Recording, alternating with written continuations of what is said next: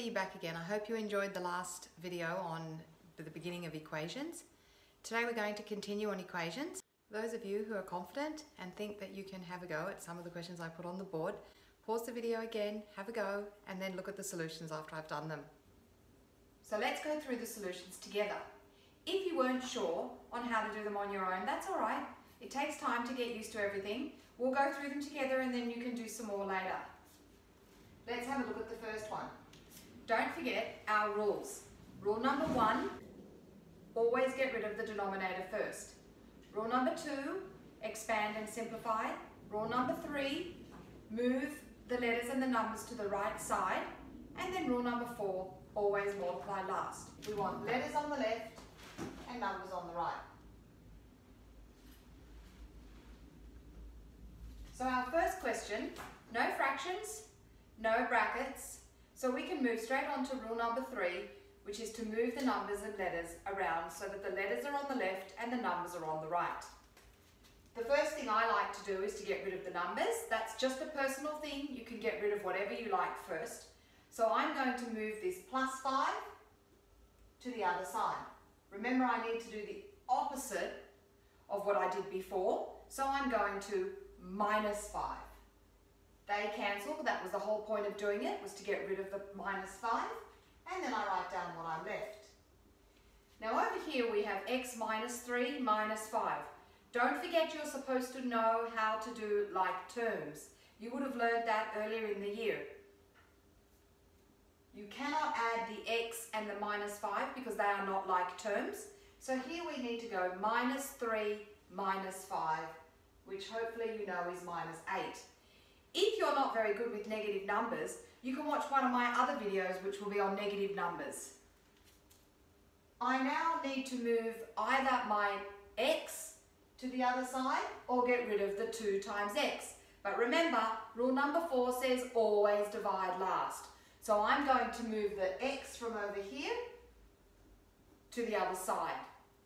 And to get rid of a plus x, I need to minus x. So those two cancel. Remember, that was the whole point of doing it. And then I write down what's left, which is 2x minus x is x equals -8. Don't forget to put the -8, that's really important. If you forget the minus, then you'll get it wrong. Let's have a look at the next one. Rule number 1, get rid of any fractions, no fractions. Rule number 2, expand and simplify. I do have brackets here, so the first thing I need to do is to get rid of the brackets. And we do that by expanding. We go 4 times x and 4 times +3. So 4 times x is 4x, 4 times 3 is 12, and then over here there's no brackets, so we just write down what's there. And now it becomes just like this first question, and we just have to move things around. Remember our order. I like to get rid of the -12 first. It doesn't matter what I do first as long as what I'm doing is correct. I'm left with 4x equals, the 2x stays there, and +8 minus 12 is -4. Don't write +4, it's -4. Then of course I need to get rid of my letter on the right and move it over here to the left. And what am I left with? 4x minus 2x is 2x, and the -4 stays there. And my rule number 4, divide by the number last. So I divide by 2. And I'm left with x equals -4 divided by 2 is -2. Remember, if you understand everything except for the minuses and the pluses and the negative numbers, watch one of my other videos to have a look at how to do negative numbers so you don't get confused with that. Number 3, hopefully everybody realizes we need to do rule number 2 first, which is expand the brackets. So we have 4 times x is 4x, 4 times -2 is -8, 5 times x is 5x, and 5 times 3 is 15. I need to add 8 first to get rid of the number. to both sides. Remember, we're keeping the equation as balanced as we can. And we're left with 4x equals 5x plus 23. Now I need to move the x from the right to the left. So it's a plus 5x, so I need to minus 5x. There you go. 4x take away 5x is minus x. Now this is tricky because you need to remember that whatever's in front of the x when there's nothing there is a 1.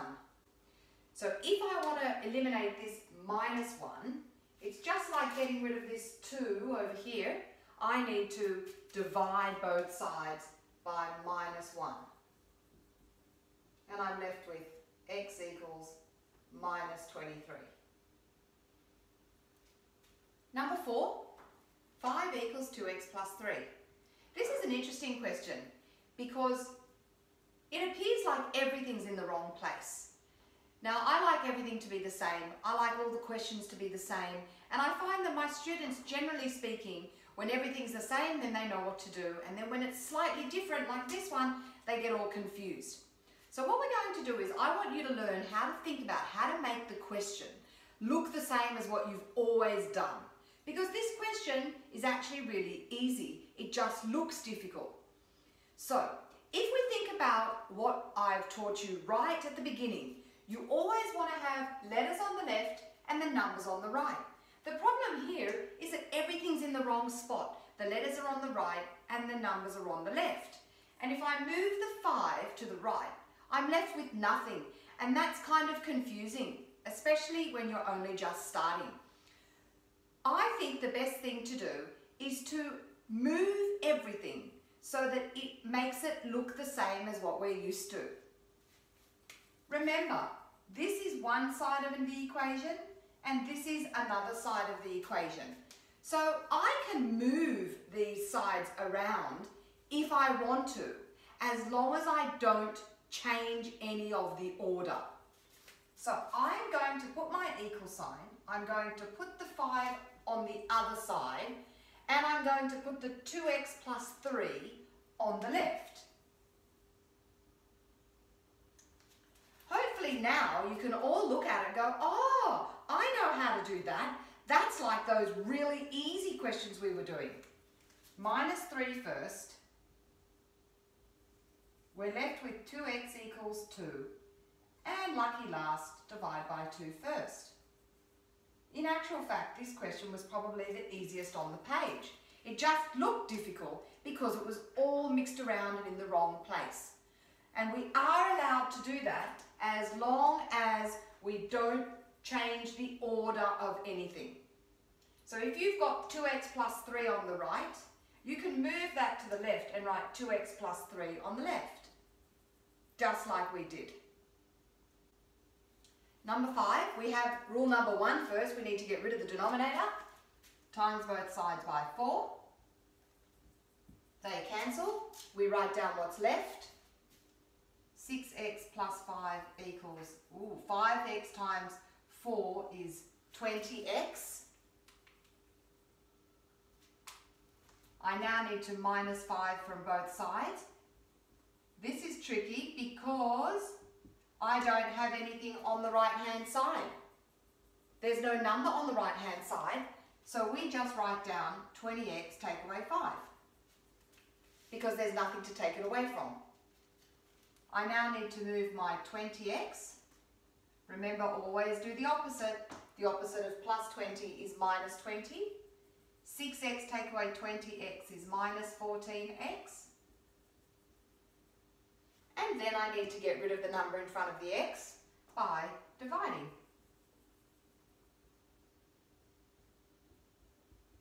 Minus 5 over minus 14 is just 5 over 14. And don't be scared to leave your answers as a fraction. If it doesn't go nicely, you can leave your answer as a fraction, that's fine. And our last one, times both sides by 5. 2x plus 3 equals 20. Let's move our 3. 2x equals 17. Divide both sides by 2. again, nothing goes into 2 and 17, so I can leave my answer as 17 over 2. And some of you might be saying, oh, I wrote my answer as 2 goes into 17 8 times with 1 remainder. If you wrote 8.5 or even 8.5, any of those answers are perfect. I hope you're starting to feel a little bit more confident with equations. I want to give you a couple more like these ones that are all a little bit different, but I want you to always remember the rules. And if you follow the rules, you will always get the answer correct, unless you just make a silly mistake, in which case we just have to try to be careful. Let's do a couple more together.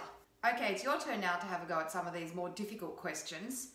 Remember, they're not so hard if you just follow the rules. Rule number 1, always get rid of the denominator first. Rule number 2, expand and simplify if possible.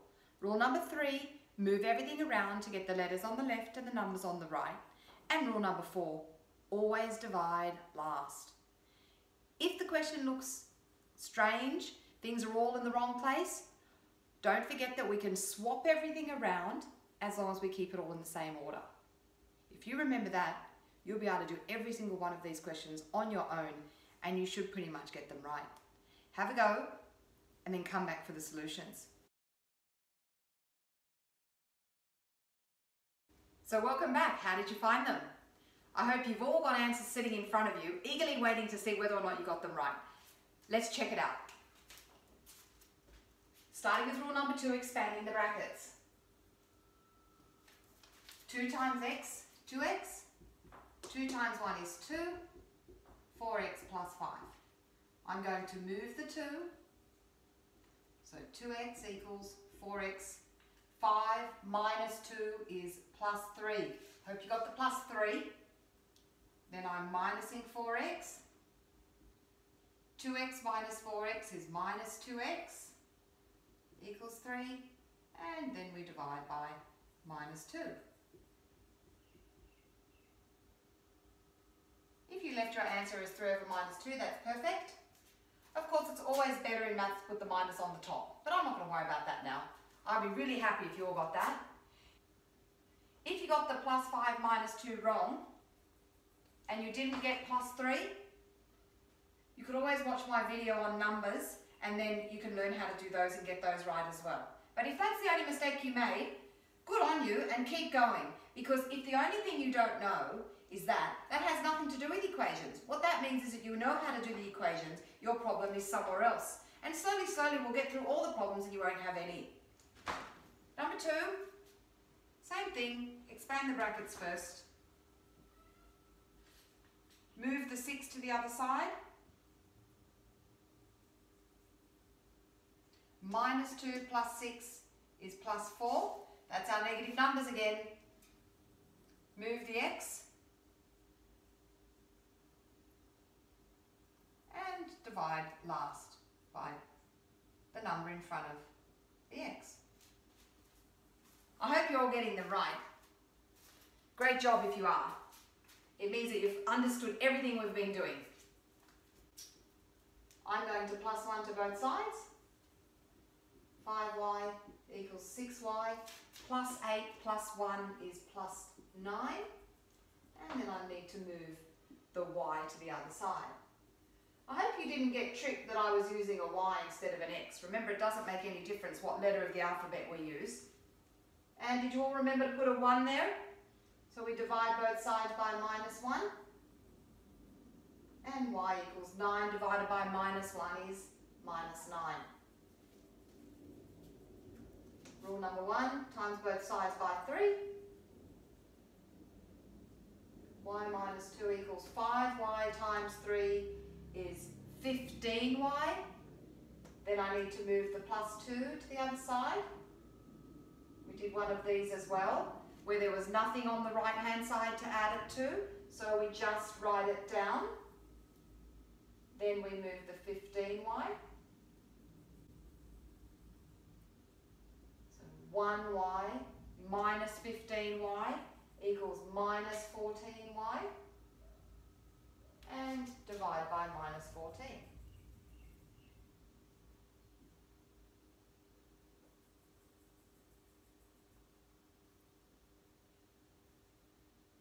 I hope you saw that you could divide 2 into the top and 2 into the bottom, and you simplified your fraction. If not, great job for getting the 2 over 14 or the negative 14, but it's always better to simplify your answers if you can. Times both sides by 2.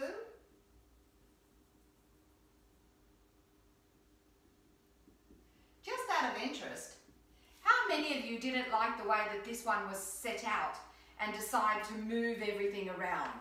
Did you do that? Did you write the equation and start like this?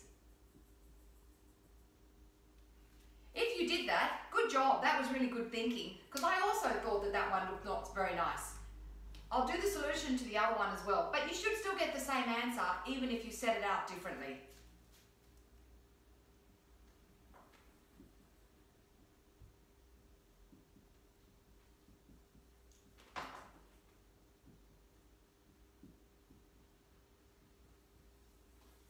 So let's have a look for all those people who decided that they didn't like the look of it and they moved everything from the left to the right, which is fine.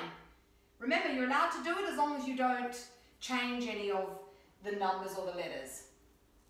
You still would have multiplied everything by 2. Then you would have minus 1 from both sides.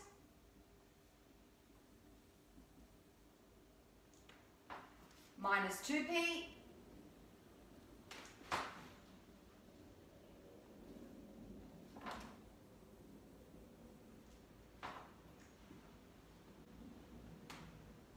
And you will get p equals minus 1/3. Don't think that you're wrong because your minus is on the bottom here and our minus here is on the top.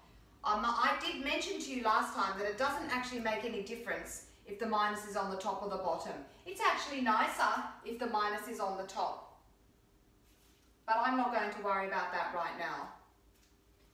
This one, I think I'm going to swap it around. Plus 5 plus 5. 4x equals 12. Divide both sides by 4. And x equals 3. And we're done. Fantastic. I'm really proud of you if you've got those questions out. And if you got 1 or 2 wrong, that's still an amazing job. Considering that when you first started watching my 2 videos, you probably were really confused and didn't know how to do any of them. Just remember, maths is easy if you follow the rules. There's a certain number of rules and you have to follow them. Don't do anything that makes a number or a letter disappear. There are no magic tricks. There's always a reason why you're doing something. And as long as you know what that reason is, you'll get the right answer. Thanks for watching my second video on equations. If you enjoyed it, don't forget to subscribe. And I'll see you next time.